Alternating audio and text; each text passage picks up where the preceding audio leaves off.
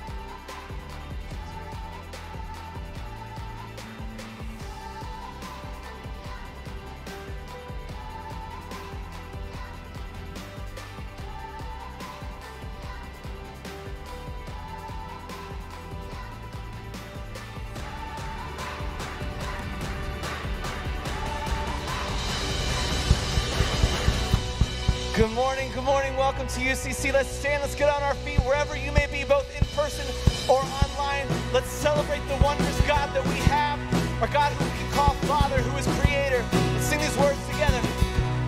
Have you ever seen the wonder in the glimmer of first sight? As the eyes begin to open and the blindness meets the eye. If you have so say, I see the world in light, I see the world in wonder, I see the world in light, bursting in living color. I see the world your way, and I'm walking in the light. Have you ever seen the wonder in the air, second life? Have you come out of the waters with the old one left behind? If you have so say, I see the world in light, I see the world in wonder, I see the world in light, bursting in living color. I see the world your way, and I'm walking in the light.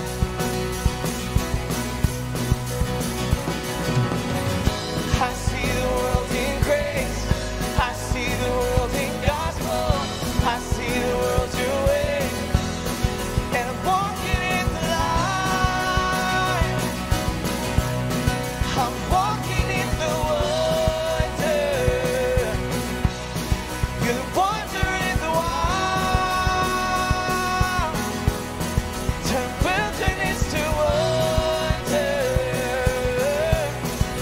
Oh, I'll say, I see the world in love, I see the world in freedom, I see the Jesus way. You're the wonder in the wild.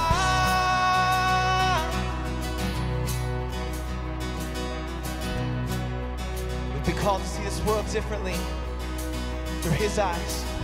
I see the world your way, I'm not afraid to follow. I see the world your way, I'm not ashamed to say so. I see the Jesus way, and I'm walking in the light.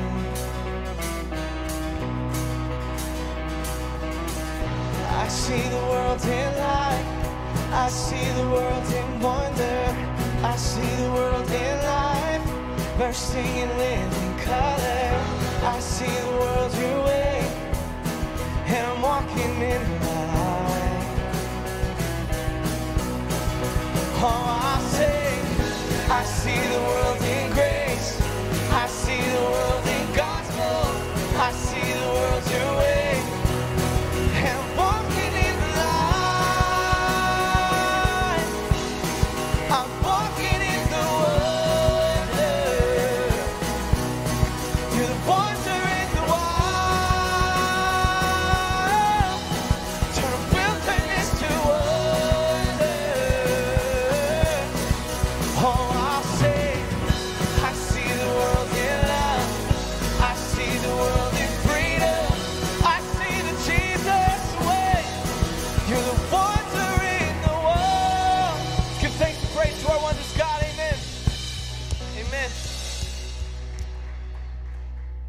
Good morning, 8 a.m. How you doing?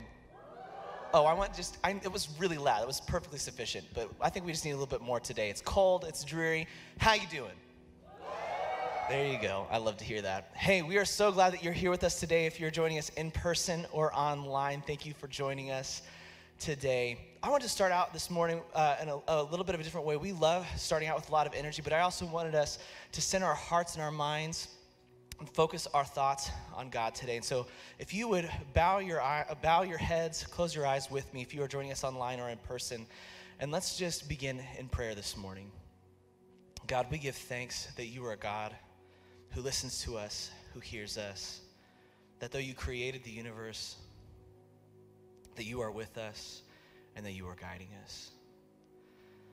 Lord, we give thanks for your love. We give thanks for your patience with us. And Lord, we just pray that you continue to be patient with us, that you continue to show us your ways, the right ways, that you continue to guide us in truth, and that during this time and during our lives this week as we interact with the people around us, our neighbors, our family members, that we can carry with us your hope and your truth. Lord, these things we pray in your name. Amen. Amen. Hey, once again, we are so glad that you are here joining us today. If you are online, here in just a little bit, we're going to have a time of communion. This is something that we do every week here at UCC, and so we would love for you, if you are watching us regularly, to have that ready at the beginning of service every week. But if this is your first time watching with us, go get something that is bread-like or juice-like.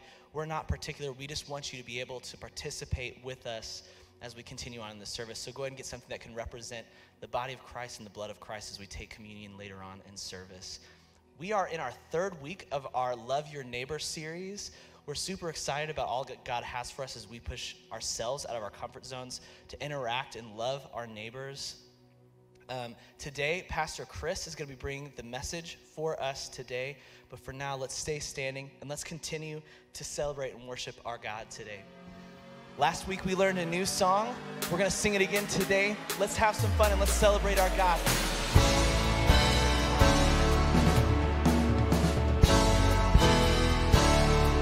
Let's give him all the glory today.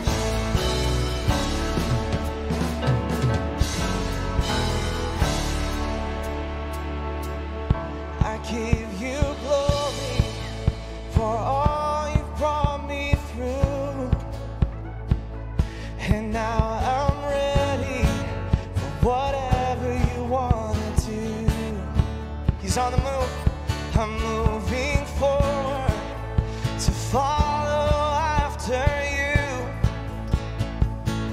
And now I'm ready for whatever you want to do. Oh yes, I'm ready for whatever you want to do. 'Cause your presence is an open door.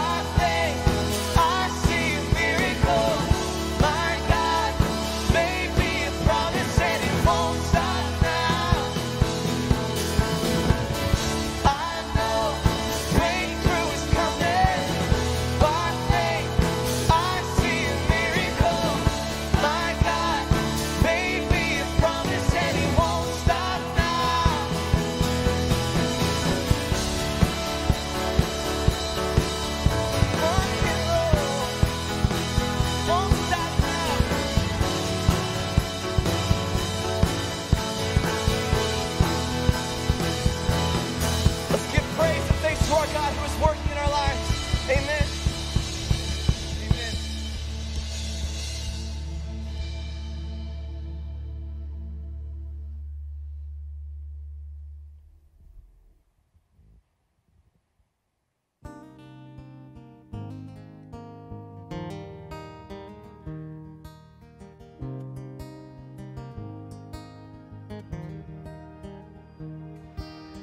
You will not relent, my God.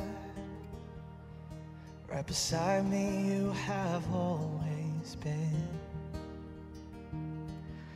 And when in pride I've pushed away, it's your mercy that has pulled me in. You won't walk away, won't give me up. I know your grace has forgiven much. You call me yours, how can it be in awe again? Here remembering, you won't give me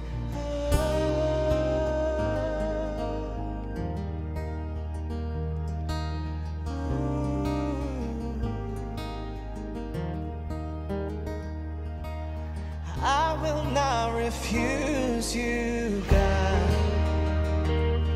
Right beside you's where I wanna be. I trust you with my heart and soul. I trust in you with everything. You won't walk away, won't give me up. I know your grace has forgiven much. You call me yours, how can it be in awe again?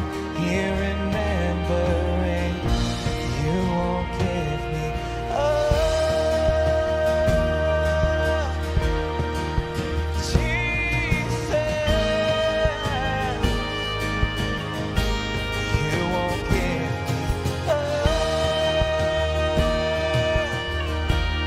This I know for sure, that you won't give me up.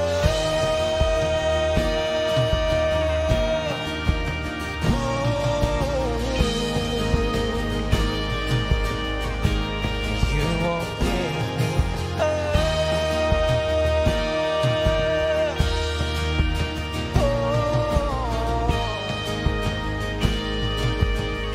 How vast is His grace?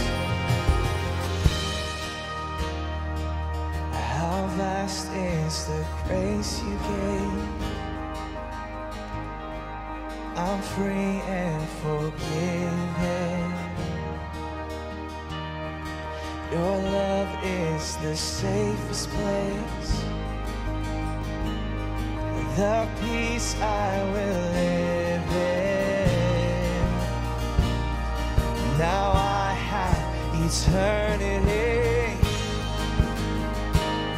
and I'll sing of your truth. A hope that will never fail, a love that is so true. Oh, grace upon grace again, forever found in you. Oh Lord, my Jesus, you never fail. My Jesus, I'm holding on to you.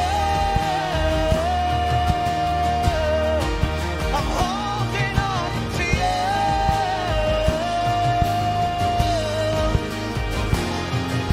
To you.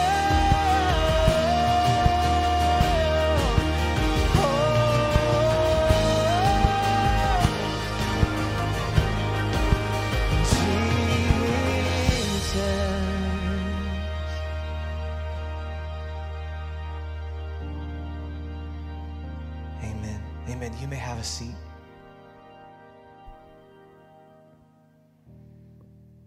Again, we're coming to a time of communion, so if you are joining us online and want to get those elements ready and you have not already, go ahead and get those together. If you are here in person, on your chair there should have been a small little cup that was pre-packaged for you. If you want to go ahead and get that ready, it's okay for you to go ahead and open the top and get the piece of bread or wafer ready for you to eat. Sometimes they can take a little while, and I want you to be able to take those with us when we're taking them together.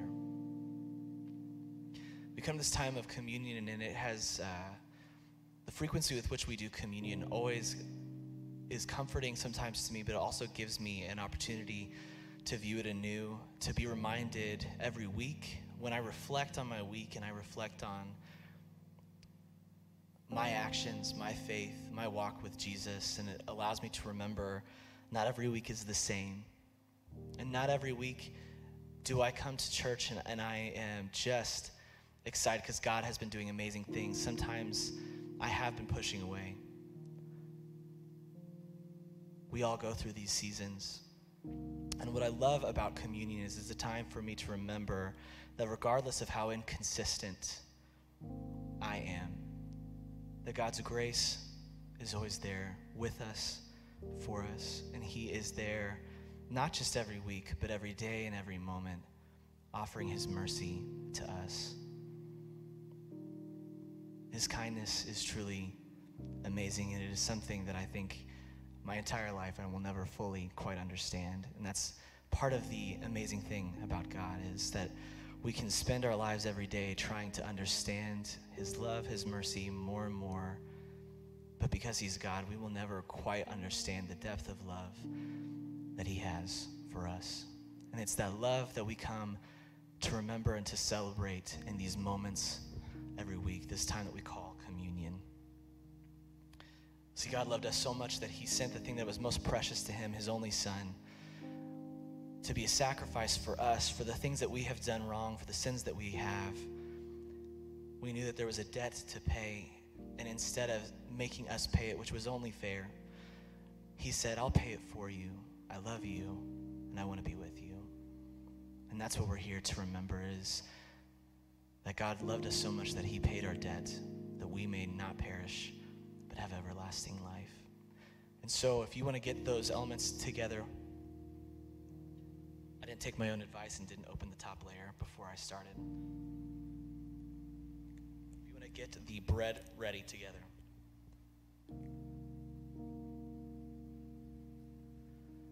And take this in remembrance of Jesus' body broken for you.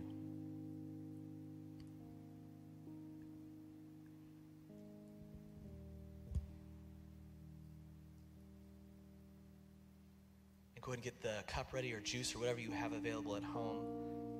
And let's drink this in remembrance of his blood shed for us.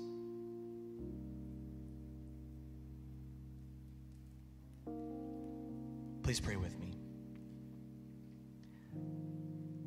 God, we give thanks for your mercy. We give thanks for your grace. Thank you for this reminder that you are a God who loves us, that we may forget, that we may pull away from you. Lord, we know that you are always pursuing us. Let us live our lives in pursuit of your love, of your mercy, and of the example that you set for us in Jesus Christ. Lord, these things we pray in your name. Amen.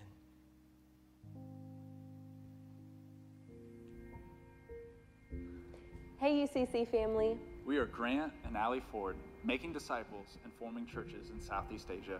It is such an honor to be supported by you, UCC. We are excited to share about what Jesus is doing overseas. One of our close national friends that we got the chance to share the gospel with has decided to follow Jesus. We're now training her on how to make disciples who make disciples. She's already begun sharing Jesus with her family, friends, and even strangers.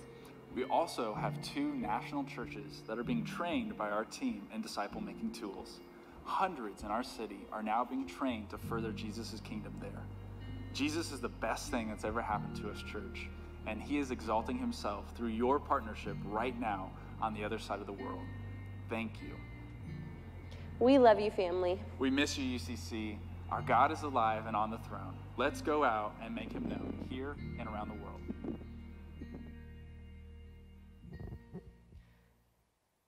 mission of UCC is to love God, love people, and bring the two together. And it's that mission that we can accomplish because of the resources that we have to be able to accomplish it. Every week, there are things going on. As someone who works in this church, who is deeply into everything that is happening, I still cannot tell you everything that happens every week. Every ministry that is having some amazing breakthroughs, is doing amazing things to be able to reach people for Christ, to be able to reach students for Christ, to be able to breathe into families and children here in this church, the people who are emailing, the people who are sending letters and calling. I literally cannot tell you everything that is happening. I can tell you some of the things I know might be happening. And it is truly amazing that people in this church are working to be able to love God and to love people and to be able to introduce them together, to let them know who Jesus is. And it is because of your support that those things are possible. It's because of that support that we're able to not just do it here in our community, in Gary County and in Wamego, but we can do it all across the globe. We can send people who grow up here, who went to college here, much like the Fords, who went to Manhattan Christian College and K-State, and they leave this town, and it is always difficult to see them leave. But they leave this town on mission, and they leave this town ready to share the gospel of Jesus Christ, and it is that ministry that you support every week when we give together here at UCC. If you do want to give with us today, there are a few different ways that you can give. You can give online at any point in time, university.church/give. That's how me and my family, we give with that. We set it and forget it, and we have that come out of our paycheck, and we update it whenever we need to from time to time.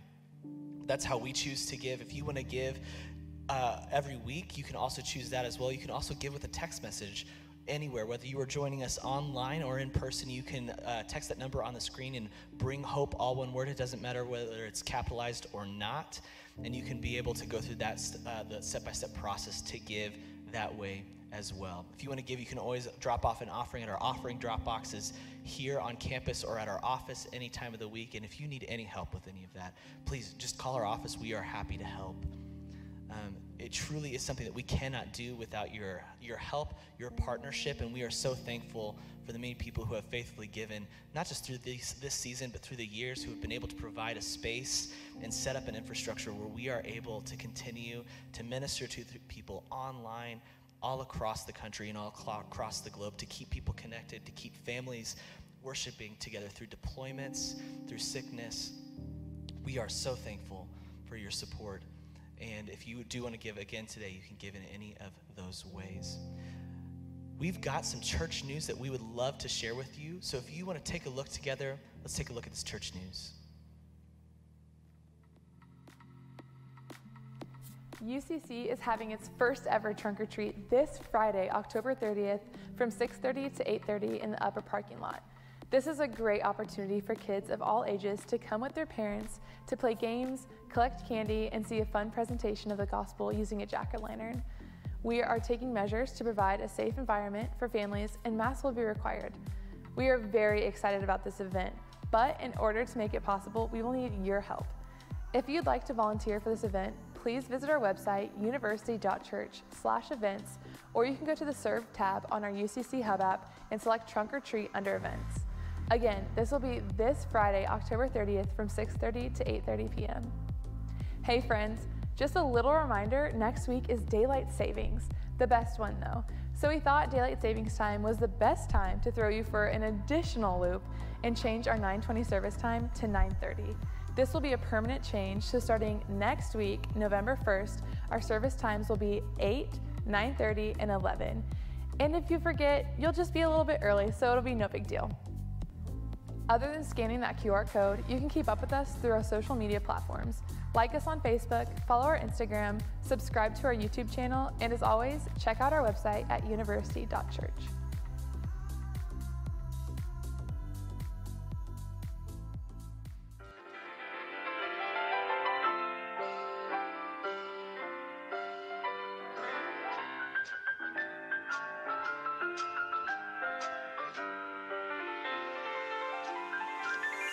It's a beautiful day in this neighborhood, a beautiful day for a neighbor. Would you be mine? Could you be mine? Would you be mine? Won't you be my neighbor?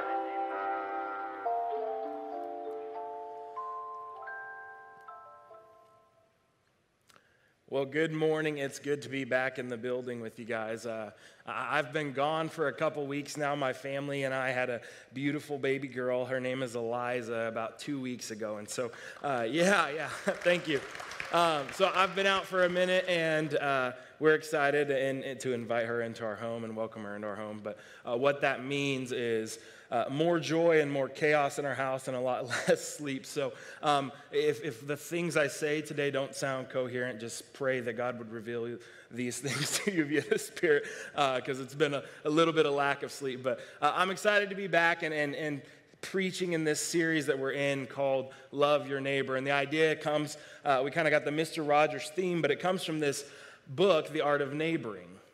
And in this book, the pastor, Dave Runyon, who writes this book, he's a pastor out in Colorado, and the whole idea was like when Jesus said that second greatest commandment was to love your neighbor as yourself, what if he actually meant like those literally our neighbors, the literal neighbors that we have that are in close proximity to us on a day-to-day basis. And so he kind of unpacks this idea and then unpacks the story of the Good Samaritan, where we find out like who is my neighbor, and Jesus unpacks through that story of who the neighbor is and about loving and serving. And so this whole series we've been talking about what does it look like to love our neighbors and to share Jesus with our neighbors and model Jesus to them by how we live our lives and how we interact, but also what if it means our actual neighbors, and what if you and I aren't in the place that we're in just by coincidence or happenstance, but that maybe Jesus actually wants to use you and to use me right where he has us to reach those that he's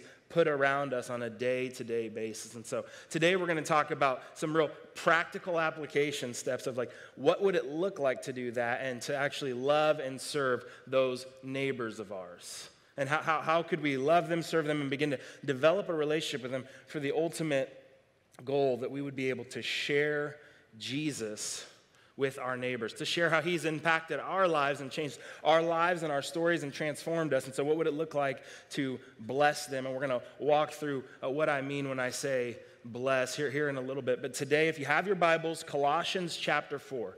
We're going to be in Colossians chapter 4, and Paul is going to be giving us some real practical advice and wisdom today on how we are to carry out this idea of loving our neighbors. And so Paul is, when he's writing this, he's in Roman prison. And so he's in Roman prison, and we're going to see why, but he's writing to the church at Colossae, and he's giving them some instructions as to how they're to live around outsiders, you would call it, or unbelievers, those who don't yet know Jesus. So let's jump in and read real quick. It says, continue steadfastly in prayer, being watchful in it with thanksgiving. At the same time, pray also for us, that God may open to us a door for the word to declare the mystery of Christ, on account of which I am in prison, that I may make it clear, which is how I ought to speak. Walk in wisdom toward outsiders, making the best use of the time. Let your speech always be gracious, seasoned with salt, so that you may know how you ought to answer each person.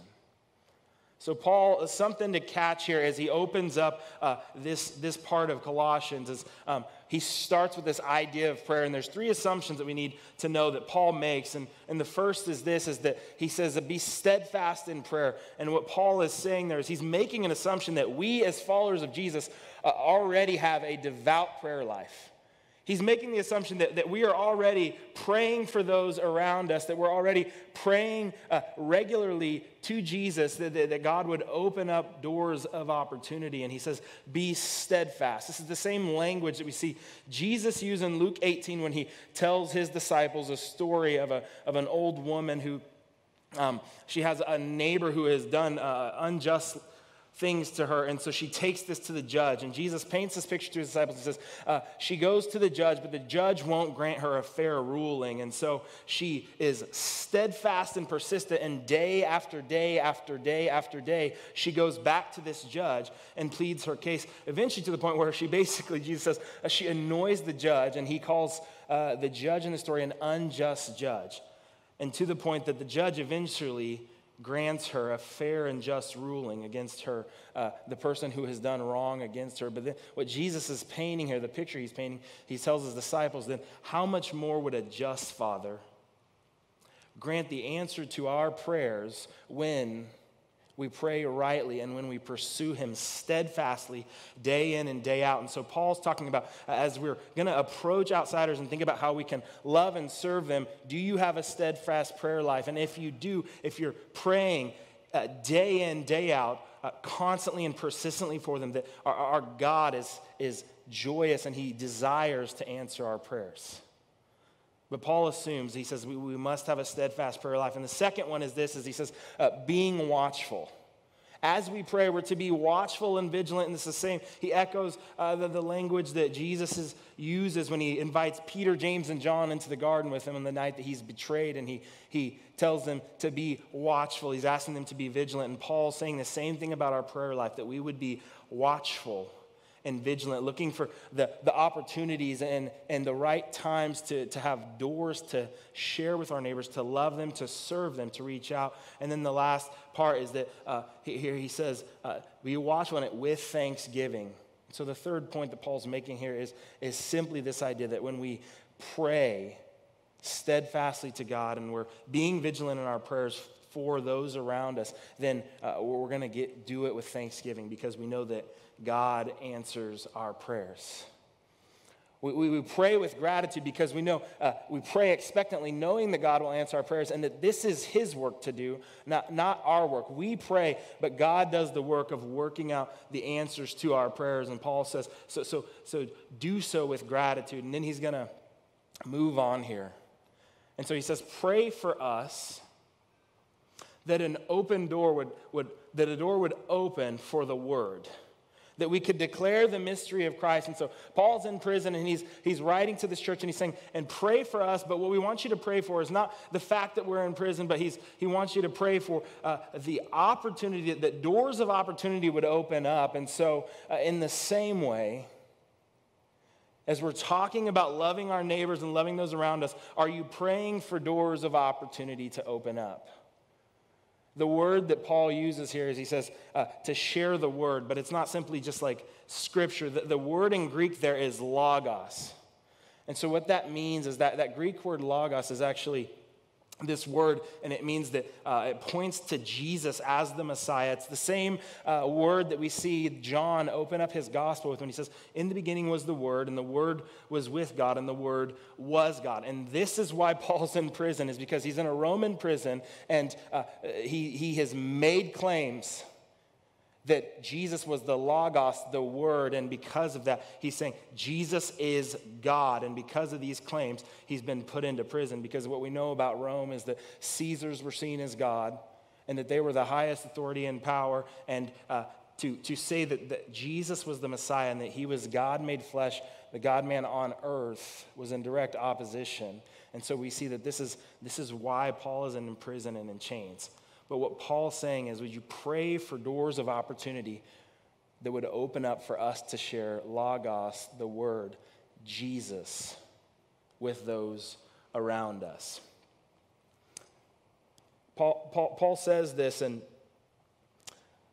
he asks for open doors while he's in the Roman prison. And then when he's asked for these open doors, he's going to then tell us and give us an example as to how we are to interact with those who are outsiders, for those who are unbelievers and not followers of Jesus. And so then in verse 5, we see Paul, and he starts this, he says, walk in wisdom toward outsiders, making the best use of the time. And let your speech always be gracious and seasoned with salt, so that you may know how you ought to answer each person.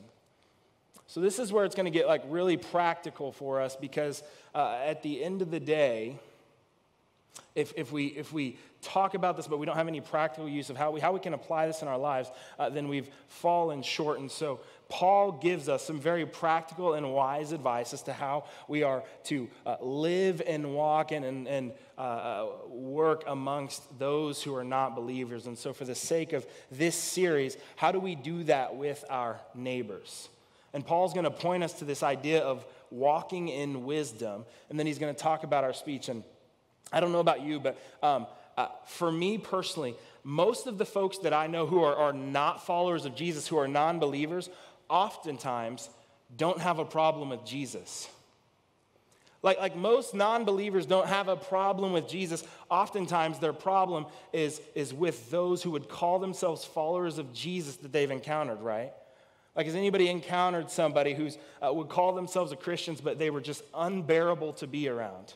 I know I have, and I know maybe even at times I've been that person unknowingly. And so this is for free today, but a couple things I want to point out is when we're talking about walking in wisdom, what that looks like are two main things here is to be self-aware as followers of Jesus. To be self-aware, and what I mean by that is like, do you know how you're perceived by outsiders? Do you know how you're perceived by outsiders and how you're received by them with your interactions and your words? See, what I know about myself and what I've had to learn in time is this, that sometimes when I get into a room of people or into a crowd, I can be a loud and boisterous person. I can come off as the person that I could just carry a conversation and run through things. But what I've also learned in my life and through marriage, God has used my beautiful wife to help refine me in this area, is that sometimes I can speak into things without being cautious or aware of where other people are at, right? Like I can speak out and say something to people who I don't really know and don't really have much of a relational context with, and I can say things, and when I do that, it has the tendency sometimes to say things that shut people down. See, this is not walking in wisdom. And so in time, I've had to learn how to sit back and, as the Bible would say, be quick to listen and slow to speak. I've had to remember to hold my opinion and ask good questions. This is what it means to be self-aware as a follower of Jesus. I'm sure most of us can think of somebody that we know who is just that person that you start a conversation with and they want to finish every single one of your sentences, right? But they think they're finishing your sentences and taking in the right direction, but you meant to go right and they took it left, right? Like we've all encountered that person. If you're in here and you're like, I don't know what you're talking about, you might be that person. You might be the person who takes a conversation left when it was meant to go right. And this is what I mean when Paul's talking about walking in wisdom. When I say to be self-aware, this is highly important for us as followers of Jesus, is because the quickest way to shut somebody down is to speak out of your opinion first without having any relational context, and to say very certain things that may be in complete opposition to where they're at or lacking the grace that Paul talks about. So like in our day and age, maybe when you're having that conversation with your neighbor, your outsider, maybe your experience with this whole COVID thing hasn't been their experience. And so maybe instead of spouting out at the mouth and saying how you feel about COVID or the mask, regardless of how you feel or whether it's right or wrong, instead of spouting out, we're just going to sit back and we're going to listen and we'll ask good questions. Maybe in this time where there's an election going on and before we spout off about who we think is right or who we think is the best person for the job, we simply sit back and we listen and we ask good questions. This would be to walk in wisdom and have our words and our speech seasoned with graciousness and salt that's palatable that people want to hear. And the second thing, the first would be self-awareness, and the second thing is simply this, is if we're going to love our neighbors, we have to have a genuine care and concern for the person over our opinion. Like as followers of Jesus, we have to care more about the person who lives across the street or lives next door or on our dorm floor or in the apartment across the way. We actually have to care about them as a person made in the image of God more than we care about our personal opinions. More than we care about the name that's on the sign in their yard or the name that's on the sign in our yard. We have to care and to love them and have grace and compassion on them. And so you might be asking yourself, okay, Kris, what's the point here? Like, how does this all tie together with this Love Your Neighbor series? And the point is this, is today I said was going to be practical. And so we want to walk through just a practical application of how we share Jesus with our neighbors. Because as Paul says, we're praying steadfastly. We're asking for doors to open up to share the word, Jesus, with our neighbors. And so we're going to do that. But this is important to lay that foundation and groundwork first, because oftentimes if you want to share Jesus with somebody around you and we miss all these things, it's going to be met with a lot of reluctance. Some of you might be in the room today or watching online and you're not a believer, and the very reason you're not a believer is because of your experience with believers. And so today, that's what we're talking about, is how do we practically do this in a way that's wise and receivable. And so today, the first part of this is we have this acronym BLESS. And this is simply a tool for evangelizing, a tool for sharing Jesus' story and your Jesus story with your neighbor. And the first letter here is B, and it means begin in prayer. And so just as Paul said, we're going to be steadfast in prayer, but the B of bless means to begin in prayer. So as we talked about in week 1, we gave out the magnets, and the whole idea behind those magnets was that you would simply put it on your fridge and begin to know your neighbor's name. And so you can pray for your neighbor even while they're a stranger, but it gets a lot easier when you know their name, as Barry pointed out in week 1.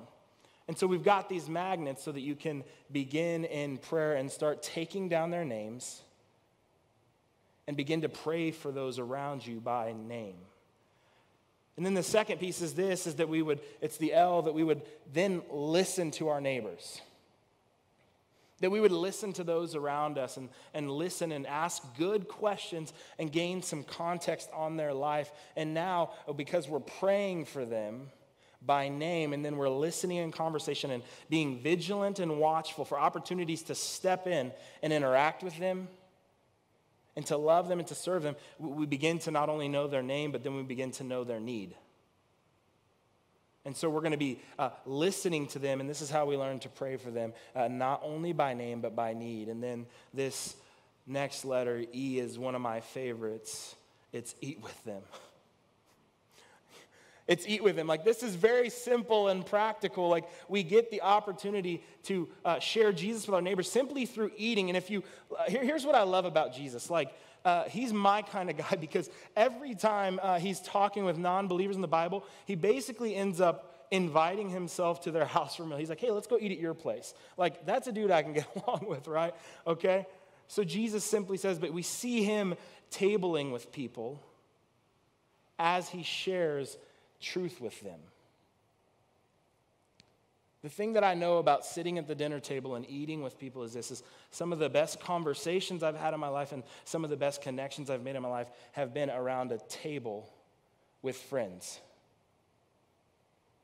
And so this third step is simply to eat with your neighbors. And maybe you're like, that's awkward. I'm not the kind of person that wants to invite somebody in my house. That's fine. I hope that someday we would get to that place where we could invite them into our home. But if not, then maybe you just start with a coffee. Or you say, hey, would you go out to dinner with us? And I just want to get to know you better and connect and learn some more of your story. And as we eat with them, we walk in wisdom, we watch our speech, and we simply ask good questions and gain some context for their life. And then what begins to happen is you now know that, okay, so your neighbor, and he has that son, and his son's been back at home a lot more lately. And there's some things going on, and you begin to gain some context. And then the next time, because we're being vigilant and watchful, the next time you see Mike, your neighbor, you could say, hey, Mike, how's that thing going with your son? How have those talks been going with your wife? How's the thing with your kids? See, this, when we begin to table with people and eat with them, this is what happens as we begin to build that connection and relationship with people. And the first S is this, is that we would serve them.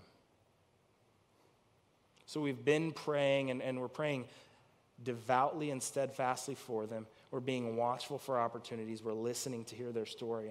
And now we've began to connect with people, but we're going to look for opportunities to serve our neighbor. And so I don't know what that looks like in your neighborhood. Maybe you're in a dorm or an apartment and it looks a little different.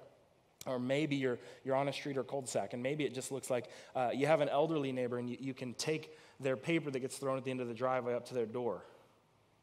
Or maybe the snow's hit the ground and you wake up a little extra early and you shovel their driveway or throw down some salt for them. I don't know what it looks like. Maybe your neighbor's like us and they've just had a baby and they're not sleeping at all. And so you just bring a meal. Like a number of people here from the church have just brought meals for Kris and I. I mean, it has been more of a blessing than you know, so that we can simply spend time with our kids and do the things we need to do. But maybe your neighbor has a baby and they just need you to drop off a meal and love and care. I don't know what it looks like in your context, but we're being watchful in our prayers and asking God to open up doors of opportunity to not only share the word, but to serve them. And the last S is this, is that you share your story. The last S is that we're going to share our story with them. And when I say share your story, we're going to share our Jesus story with them of how Jesus has impacted us and transformed and changed our life. And I know some of you are like, this is awkward, and this is the part that it gets awkward and weird for you, and you don't know how to do that. And I understand that I've been there myself. But here's the deal is I gave you the BLESS acronym because this last S of sharing your story gets a whole lot easier when you've done the first four things. When you've actually prayed for them by name and need and you've listened to them and you know what's going on in their life and you've tabled with them or eaten with them and had connection with them and you've served them. I can promise you this, doors of opportunity will begin to open up, and this gets a lot less awkward because you've already laid the foundation and done the groundwork to build connection with them, that those doors may open up, that they may have a desire to hear your Jesus story. And maybe you're thinking, I can do those first four, I just don't know how to do them. I don't know how to do that last one, like how to share my story. And that's okay. We have resources on our app where you can go and download a PDF and simply just write out your story and practice writing it out and getting it in plain and clear words of how Jesus has transformed your life, what your life was like before you met Jesus and what it's like since you've met Jesus. John, our discipleship pastor, he has gone to, and not just him, but he primarily does this, is goes to life groups and will lead your life group through a training of how do you share your story? What does that look like and how to do that? And lastly, we wanted to give a real practical way. So next week at 9:20 in the garage, in the gathering place here at the church, we're going to have a Share Your Story lab where we're just going to walk through a practical training of how do you share your Jesus story when God opens up those doors that we've been praying for. You see, here's the thing is, when we get to this place where we share our story with our neighbor, that from there, we've done the work to that point. From there, it's God's work. The work from that point on is for him to do. It's not on you to save your neighbor. You and I can't save our neighbors.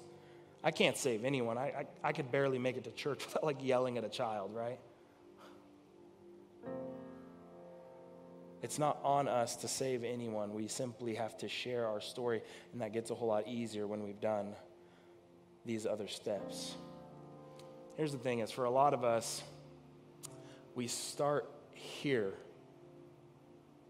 Like some of us, that person across the street or across the hallway or you know, around us next door, they're not even a neighbor at this point. They're just a stranger. And so we're going to take baby steps. And it's why we gave the magnet, is because then you can maybe, it's the holiday time. And it doesn't matter if you've been next to somebody for 16 years and you don't know their name. They probably don't know yours. But take some cookies for the holidays. Look for an opportunity to serve them and simply ask their name. Push past the awkward, as Barry talked about in the first week. Let's get past the awkward. Say, hey, I'm sorry, I know I should know your name, but my name's Kris. Nice to meet you. Here's some cookies. And then they go from stranger to acquaintance. And then we're prayerful and we're watchful and we're vigilant for more opportunities to simply talk to them, to serve them. And then they go from acquaintance to neighbor.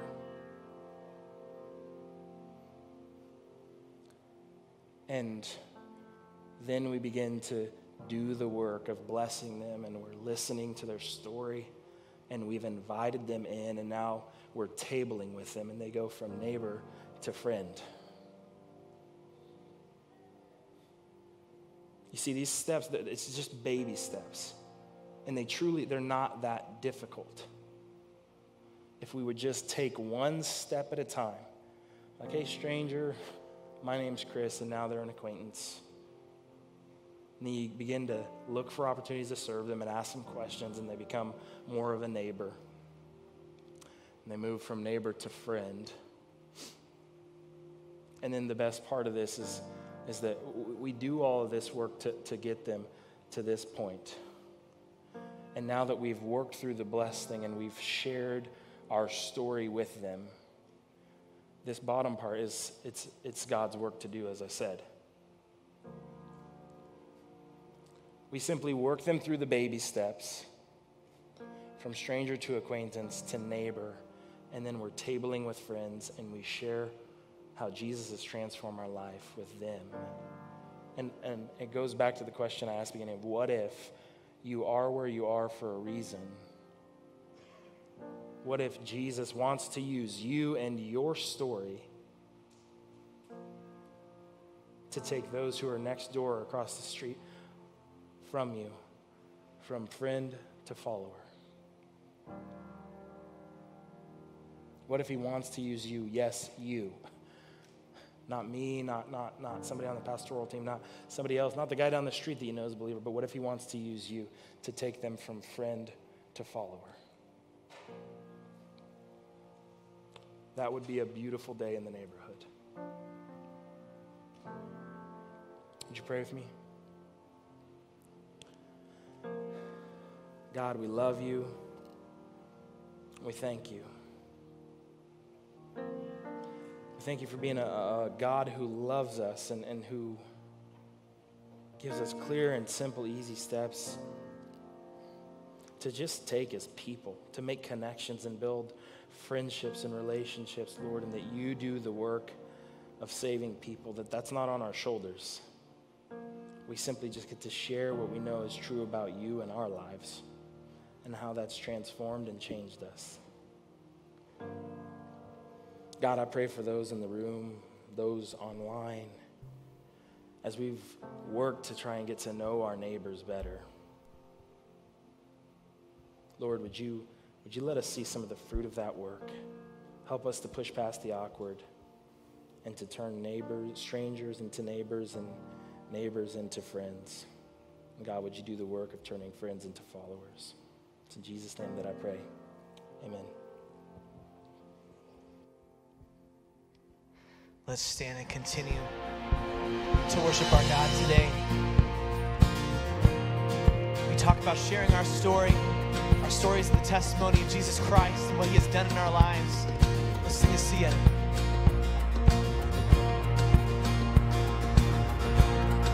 Satan fall like lightning. I saw darkness run for cover. But the miracle that I just can't get over, my name is registered in heaven. I believe in signs and wonders. I have resurrection power. Yes, I do. Still the miracle that I just can't get over, my name is registered in heaven. Yes, my praise belongs to you forever. This is my testimony from death to life. 'Cause grace rewrote my story. I'll testify by Jesus Christ the righteous. I'm justified. This is my testimony. This is my testimony.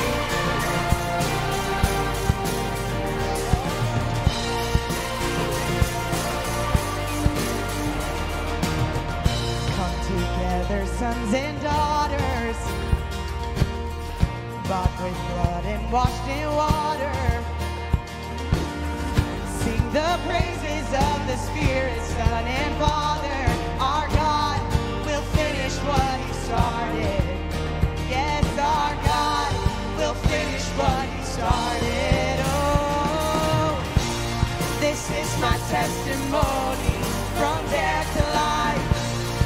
grace rewrote my story. I'll testify. By Jesus Christ the righteous, I'm justified. This is my testimony. This is my testimony.